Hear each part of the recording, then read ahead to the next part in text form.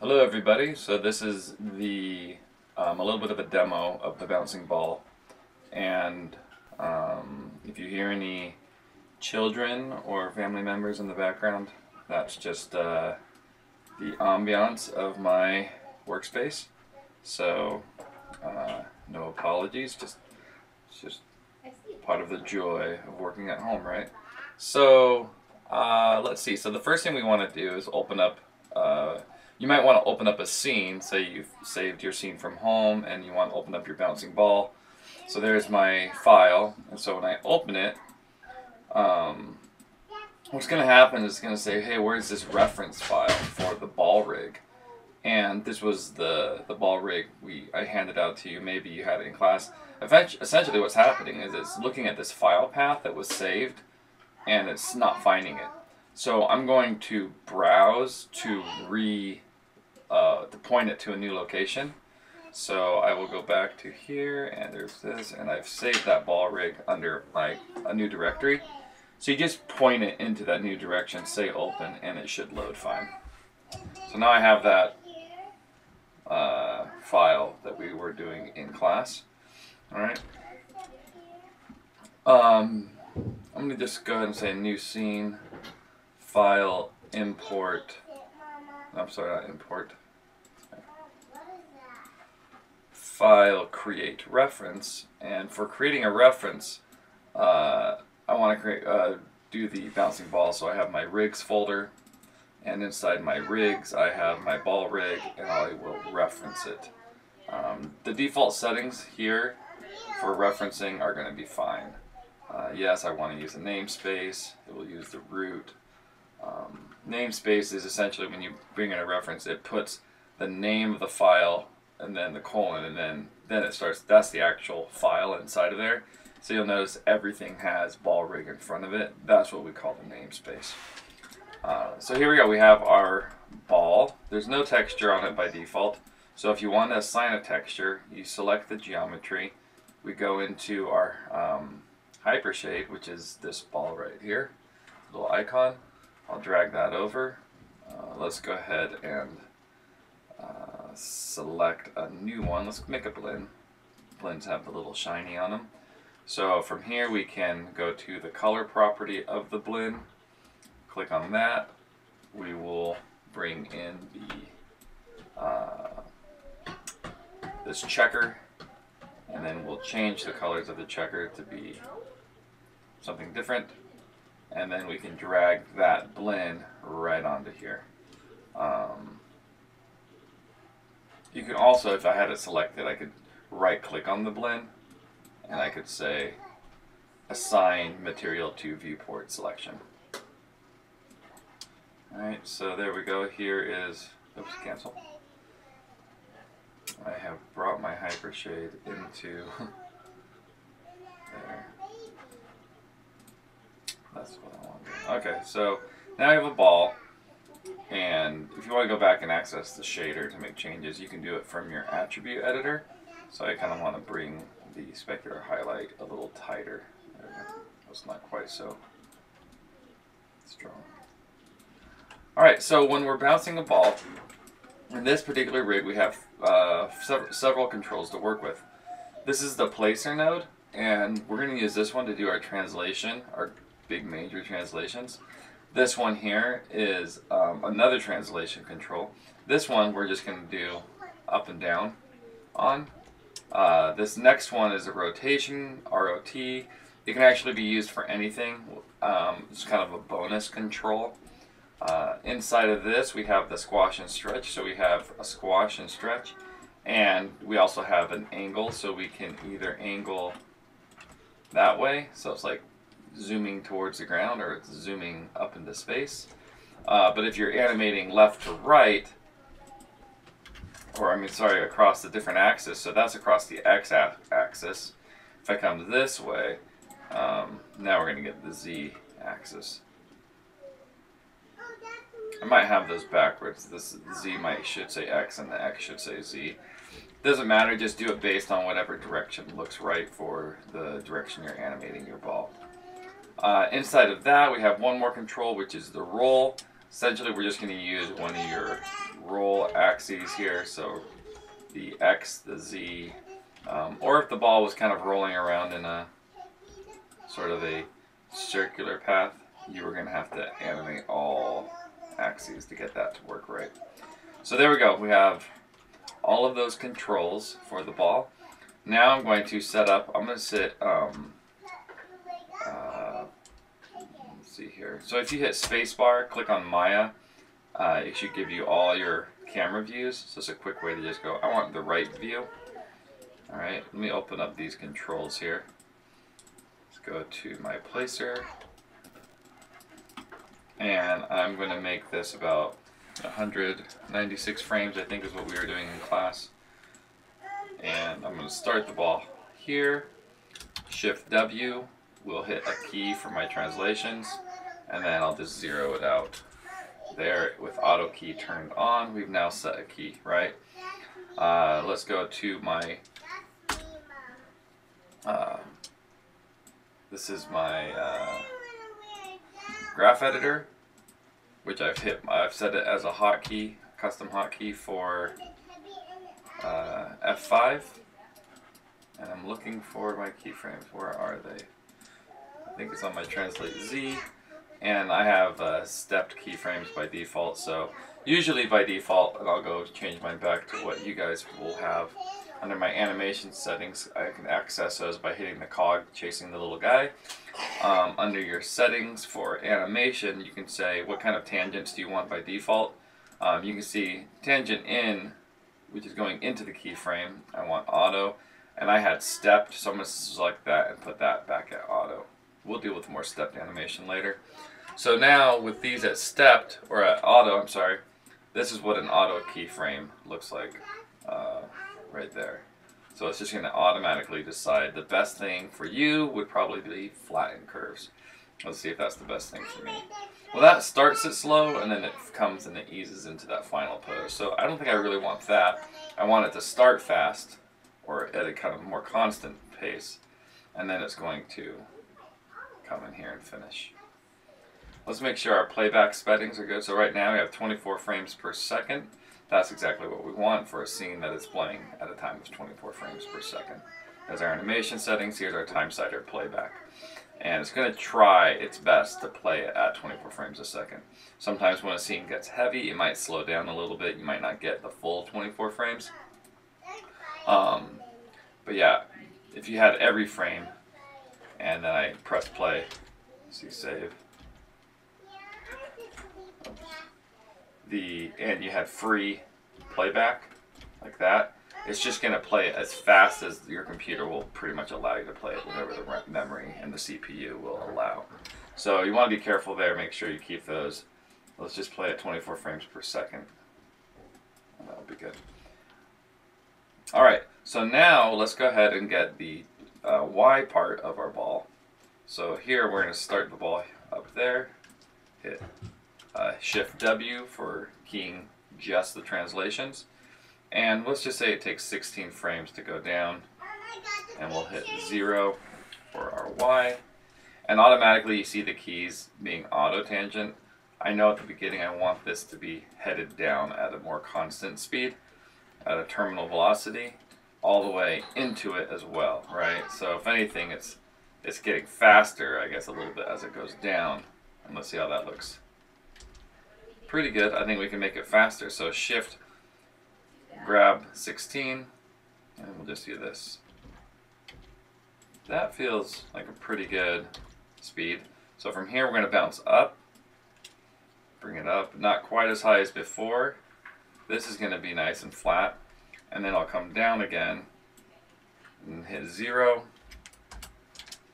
And this one we do want to make sure we come at an angle. So both of these, in order to break the tangent so that we can manipulate them properly, we have to select it, and we have to go tangents, break tangent.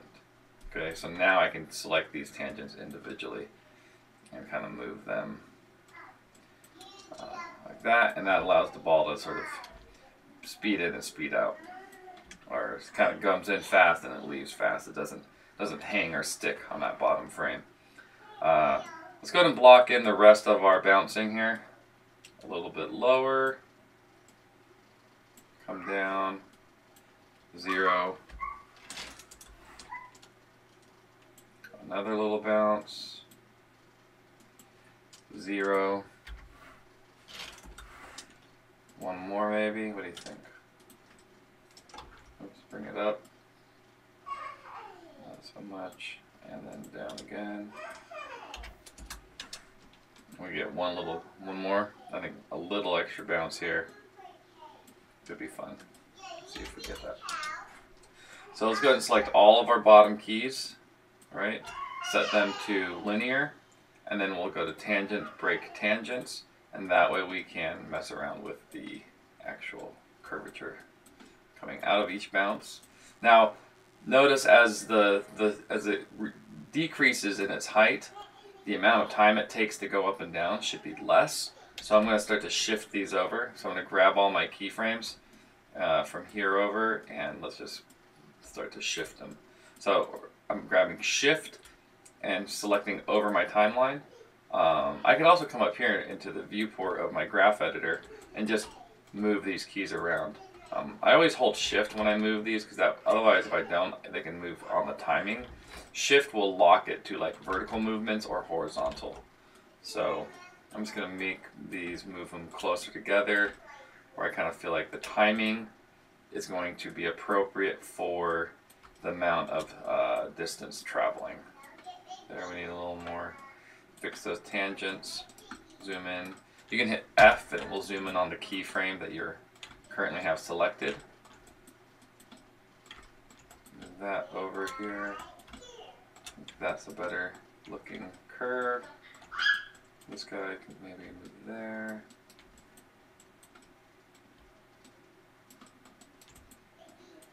That goes up. The steeper in and out of these, it will kind of give the effect that the ball is hanging up on that high.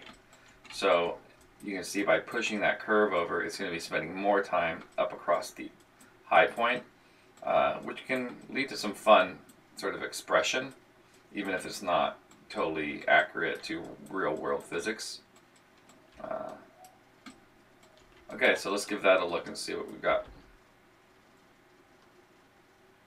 So you can see on some of those frames it's really hanging up, but the first one is not hanging up maybe long enough if I'm going to stick with that idea. So let's kind of bring those tangents out and see if we get a little more. Boing, boing, boing. See, you definitely feel the difference between those. Let's bring that maybe there. Let's put that again. Boing, boing, boing. There's one right down here, it feels like it sticks a little too long in the air. This one, I think. Maybe it just goes too high or something. Maybe the timing's too far out, maybe we need to bring it in by a frame. Little adjustments, one frame adjustments can have a lot of impact. That feels good.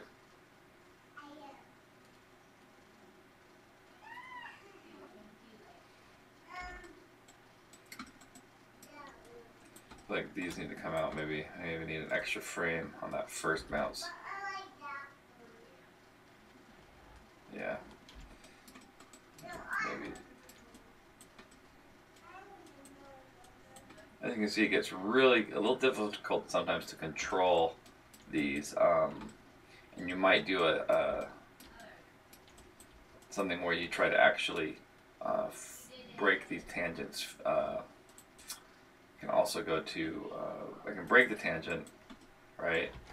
But that's actually not what I want as much as I want to. I can do weighted and non-weighted. Right now they're all non-weighted. If I weight them, that allows me to pull these handles out and it really changes the curve. So here I can go do a weighted tangent, and that also should allow me tangents, break them. Tangents, curves, weighted tangents. There we go. So now I can bring this, and that really helps you shape this curve. A good looking curve usually leads to good looking animation. So now we can see if that There we go.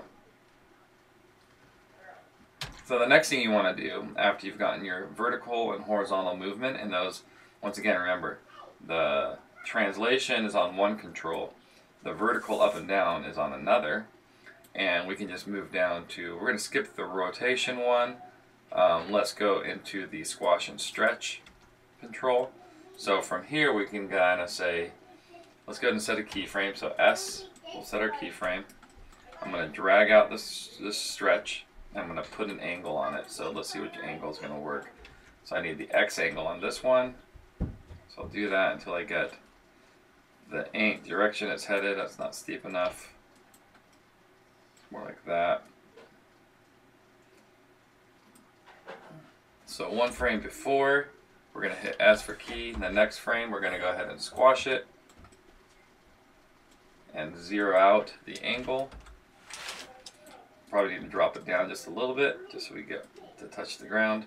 And now the next frame, as it comes out, we're going to squash it the other way, or stretch it rather. So there it goes, stretch. And we're going to put the angle exiting direction.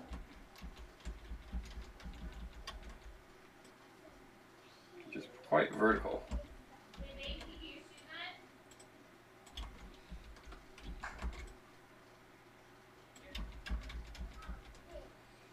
And pretty quickly I'm going to take out my squash. So there we go, it goes back to a... Alright, so let's see how that feels. Maybe a little too quick there on the... So shift grab, drag that out, let's let it...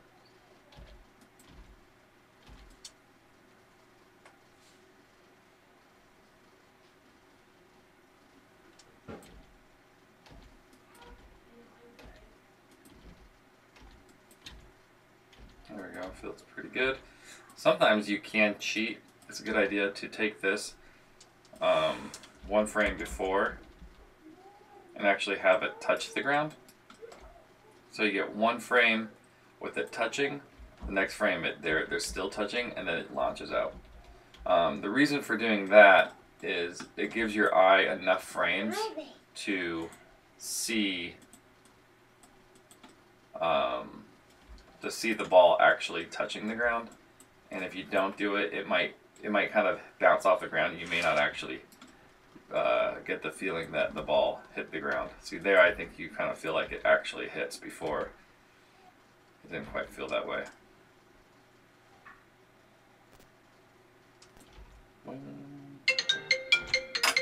So you go ahead and continue that same idea across for the rest. You continue to do your squash and stretch. So as we come out, so from there we're going to hit start a key here for the squash stretch. Actually, for all of them, just hit S. Then right before it hits here, that's its maximum stretch. So we'll stretch it out again. Make sure our angle is the right way. I mean, in fact, I go back here. I should probably put that angle back at 0. So it's always careful. We gotta be careful the frame leading into the next one.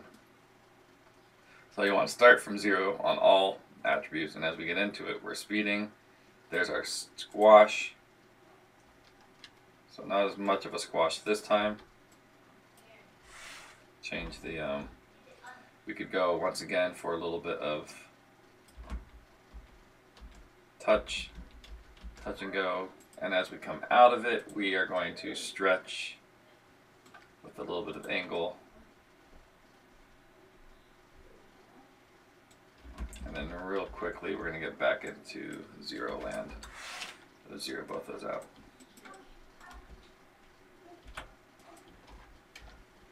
I feel like that initial angle on this is just needs to be steeper. There we go, let's move both those down. That's for the X angle. And coming out of it probably shouldn't be quite. Boing, boing.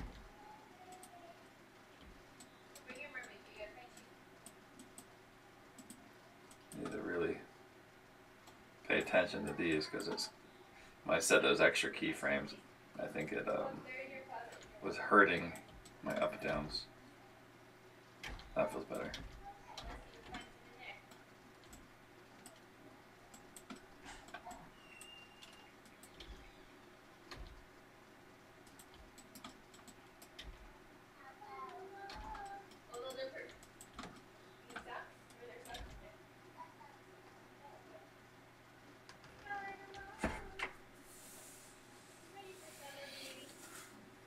Okay, so let's just assume we continued there and we did all of our squash and stretch. The last thing we want to add is our rolling.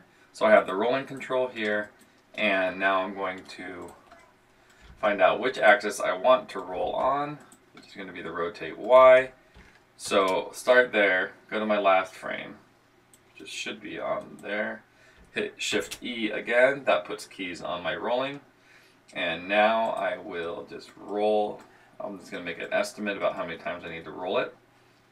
Let's take a look at our roll X. So it should be starting at a pretty constant roll, and then it's going to slow out into there. And now we just go ahead and see. So the real telltale is right here at the end. You can ask, is the ball sliding? And it definitely is. So we're going to add some more rotations.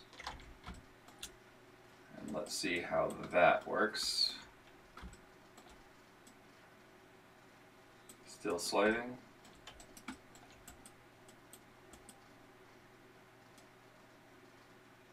That feels pretty good. Now I feel like the ball's actually... So having this side view really helps because you can see your grid and you can see how is the texture aligning with the grid. Alright, so let's take a look at that from full.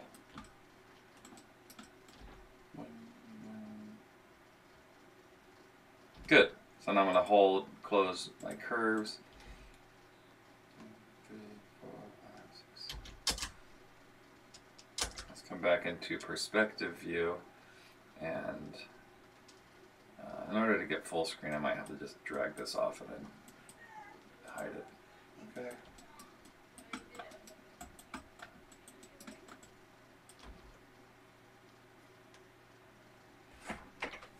There we go. So go ahead and play around and get this bouncing ball looking as good as you can. From class we should have most of it done. And now the next thing would be, well, what's the homework? How is the homework different from this? So we had a couple of possibilities. Let me show you what those are in terms of what we can do with the homework assignment. So one idea might be to bring in the diving board. And here we have the bend control for it. And you can have that ball roll out and do a little jump off the diving board. So that's one idea you can do. So here's another option for the homework assignment.